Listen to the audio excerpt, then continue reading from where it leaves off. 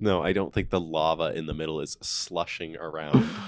Oh, Brilliant. Do you think, you know how like when you move your water bottle around and the water like swishes? Do you think because of the earth's spinning, do you think the lava in the middle is like slushing around? No, I don't think the lava in the middle is slushing around.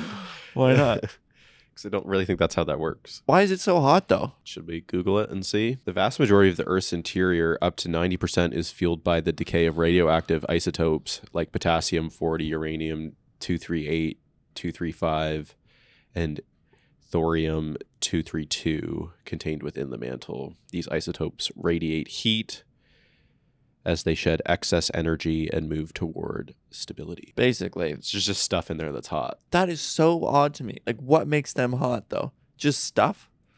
Isotopes, whatever, 8, 9, 10, or 6, 7, 8? Like, Well, it's radioactive material, so it's always hot. yeah, but it's just weird that you don't ever think like I can't wrap my head around that.